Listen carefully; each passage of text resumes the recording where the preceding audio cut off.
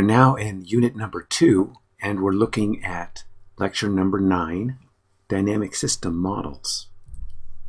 What do we mean by dynamic system models? Well, we have a bit to talk about here. We're going to talk about dynamic models in general. We're going to look at state space models. We're going to look at realizations of systems. Then we're going to focus on the solution of the state model equations and modal decomposition of state models. So this is what we're going to be looking at in this unit. In terms of systems, we have some definitions. A system is something that imposes constraints on or enforces relationships between a set of variables. For example, something that takes some inputs, does something to it, and then provides outputs. A dynamic model is a model where the variables are signals in time and where the system itself changes in time, even if no input is applied. The system changes. Properties within the system or variables within the system change with respect to time. Now, there are important properties of systems that we consider: linearity, time invariance, memory, causality. These are 4 important properties that we're going to take a quick look at in terms of systems. First one is linearity, sometimes called superposition. A system is linear if and only if we operate on a weighted sum of inputs and we obtain the weighted sum of the outputs operating on the individual inputs. So what does that mean exactly? Graphically, it looks like this. If I take 2 signals, U1 and U2, multiply them by scalars and add them, then the system then operates on that sum, the output of this summation, and that's the output of the system. Over here, we have the individual inputs operated on by copies, identical copies of the system. And then we scale them by the same scalar values and add them. So if the output is the same in either case, then the system is linear. Okay, if and only if. So that's what linear refers to. Systems that do not satisfy this property are called nonlinear. Time invariance is another property. So if we have a system that operates on U, some input, to give Y, then if we delay the input, we get an output. If this is true, if the output is a delayed version of the original, then the system is time invariant. So if this is true for any input and for any time delay. So here we have an input getting delayed and then going into our system, we get an output. If we take that same input, operate first on the system to get an output, and then we delay that signal, if we start with the same input signals, do we get the same output signals? Or in other words, do these 2 operators, the delay operator and the system operator, do they commute?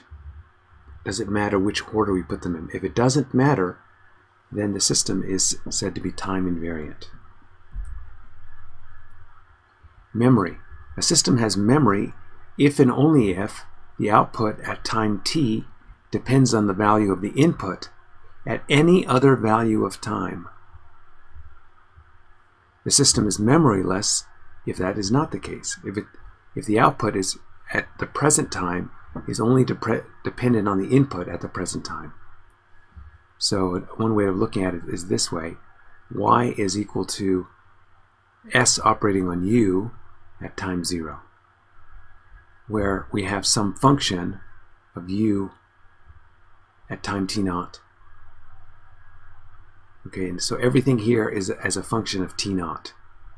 The output is only dependent upon the present output is only dependent on the present input, not future values of the input or past values of the input. A system is causal if and only if the present value of the output depends only on the present and past values of the input. So obviously, if a system is memoryless, it is also causal. But a system can be causal and not memoryless. Okay, but it can depend on past values and present values, but not on future values of the input. In other words, the system cannot predict the future. So, for example, here's a system, a differentiator. The output y is the derivative of u with respect to time, which is given by this. So notice that this function, so this is an expression for the derivative of the input u. And notice that as an expression, this expression is dependent on a future value of u, that is u at delta t after time t, not just at time t, but at a future value, t plus delta t. So even though delta t is small, and in fact it's vanishing, this quantity is not causal for all delta t. And so the differentiator operator, it is not causal. Okay, so that just kind of gives you an idea. We can define something called the truncation operator. That is, you take a signal and at time capital T, you chop it off so it's 0 after that. So you have some signal, you chop it off, and at time beyond cap T, it is 0. So this is called the truncation operator. It truncates after time cap T. So you can go through and show that a system is causal if for any t we have this relationship. What is this relationship saying? This is saying, so actually these are two operators.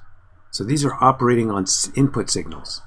This one says I'm going to take my system S, operate on a signal, and then operate on the signal by the truncation operator. This one says I'm going to first truncate my input and then do the rest of that stuff. And if these two if I apply an input to both of these two systems and I get the same outputs, then we have a causal system. So we can express causality in terms of the truncation operator. We can also express causality for a given type of system in terms of how it is expressed, and we'll look at some of those things in a little bit later. This is causality. And these are system properties.